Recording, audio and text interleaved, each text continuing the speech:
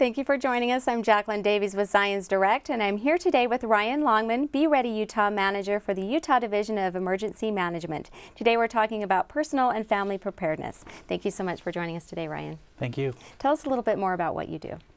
Well, Be Ready Utah is the state's emergency preparedness campaign.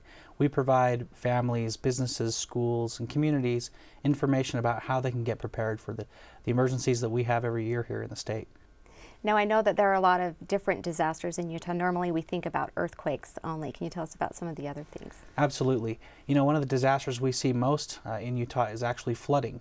We have flooding every year. We deal with it. In fact, last year was a pretty scary year for us in floods. We also deal with wildfires, winter storms, all different types of hazards. We've even seen tornadoes here in Utah. Now, when we're thinking about our family being prepared, what do we need to have in line, have in order for our preparedness? Well, the first thing that we encourage families to do is have a good emergency plan for their family. One of the most important parts of that emergency plan is having a good contact out of state that everybody knows to call in the event that you can't make a phone call inside the state. In disasters, we see that it's more difficult for phone lines to work in the state, and so to make a phone call out of state works a lot easier. And so just having a person out of state that everyone in the family knows to contact to let them know you're okay is a good thing to have. Another important piece to the emergency plan for a family is to have a good 72-hour kit.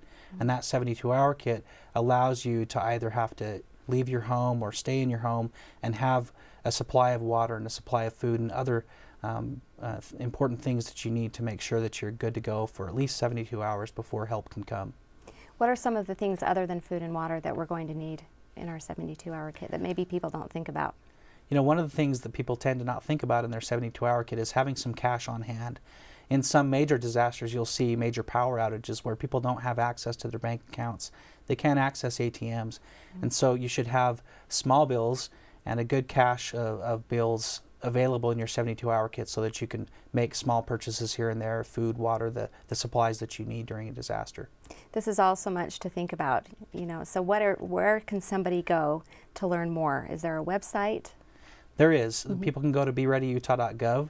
They can learn how to make an emergency plan, how to put together a kit, and they can learn information about the types of disasters that we do have in Utah and how to prepare specifically for those different kinds of disasters.